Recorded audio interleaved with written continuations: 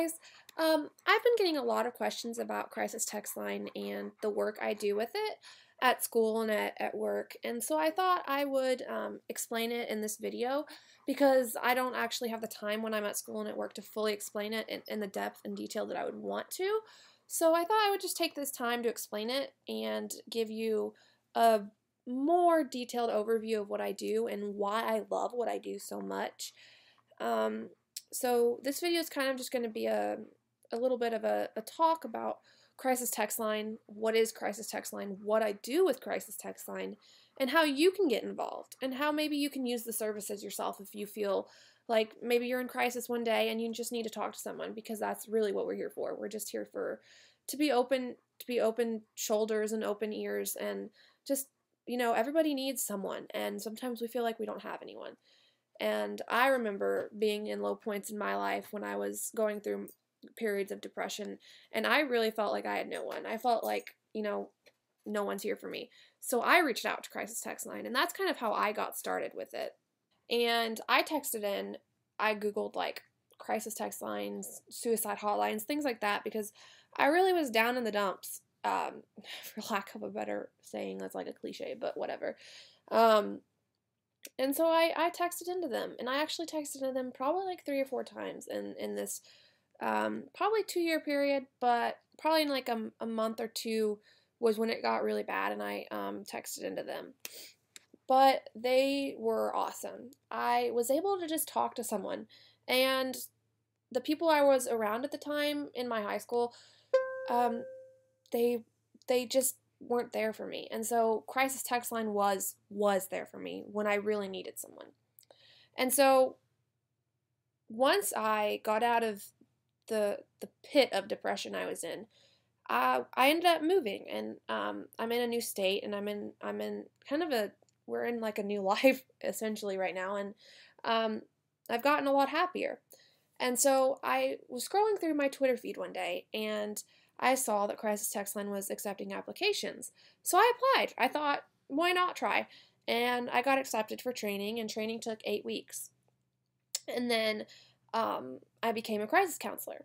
So after training, I've been a counselor for about a year now. Um, and it's been an incredible opportunity for me. I've been able to see it from both sides now.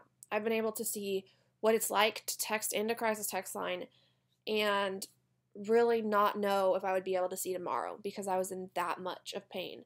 And now I'm able to help people just sitting on my bed in my pajamas, looking like this, with my dogs, just sitting here on my computer helping them. And it's so simple. It's just being an open voice for someone, and like letting them vent to you about their frustrations. That's an amazing thing. It has opened up my life, and who I am as a person has changed so much because of this organization and what I do. I heard like why I chose to do it. Um what do I do? Like, how do I do it?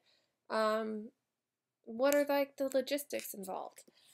I sit here at my laptop, with my laptop, I guess you could say, and for 4 hours a week, two-hour shifts, but for 4 total hours, I log on to a platform with other crisis counselors. It's all virtual on my computer, and there's a queue of waiting texters. And it's those people that text the 741-741 number. And I click help the next texter once I log in. And I'm able to just automatically connect to them via my computer wherever they are in the US. We also have a Crisis Text Line Canada that just launched, by the way, but that's beside the point because I'm talking to people who are in the US, really.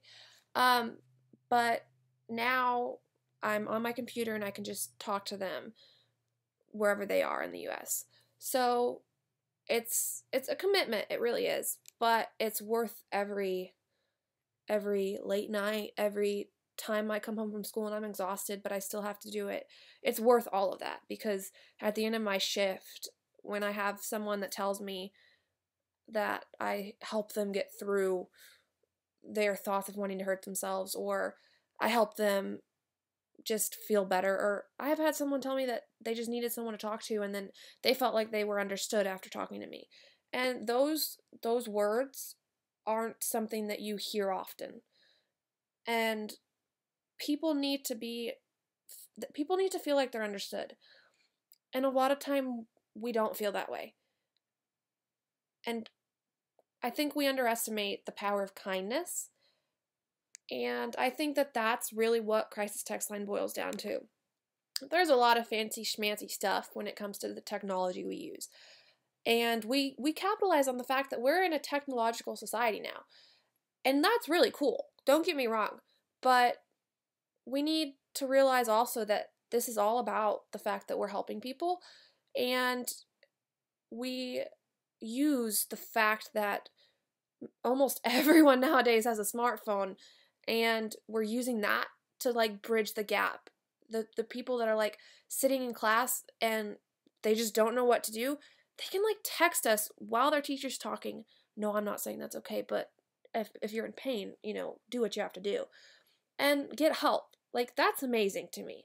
If they're afraid to go talk to someone, they can talk to us and we can help them bridge that gap. That's amazing. I kind of talked about what I do and how it kind of works. I kind of want to give you guys the opportunity to post any comments you have, or just let me know if you have any questions. I'm going to post this on my social media. I just want to get the word out to those around me, because I'm a student in college, and I want I want people to know that this is available, because with light of what's happened recently, people don't know that we have services like this available, especially services like this that are amazing. And I'll be frank, this crisis text line saved my life for a good period of time. And having people to text just to talk, it's an awesome thing. So I'm going to share the links, and if you want to apply to volunteer, feel free, because we are always looking for volunteers. The amount of texters that we have had text in keeps increasing. So the more volunteers we have, the better. Our supervisors are trained well. They have at least a master's degree in psychology.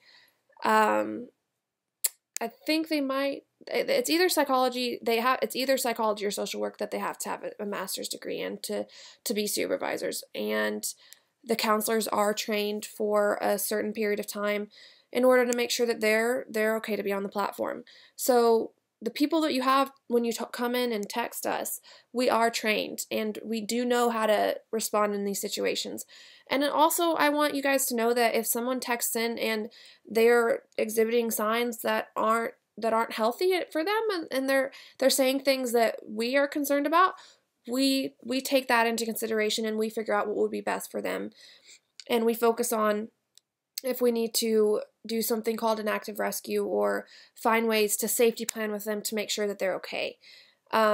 This text line is very modern, and it's focusing on how we can help these people with what we have now, because like life is just like evolving all the time.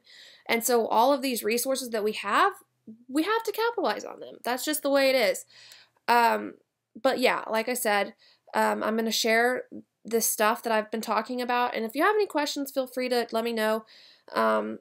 This is something that I'm like super passionate about, and I plan on like doing this for the rest of my life. So just let me know if you have any questions.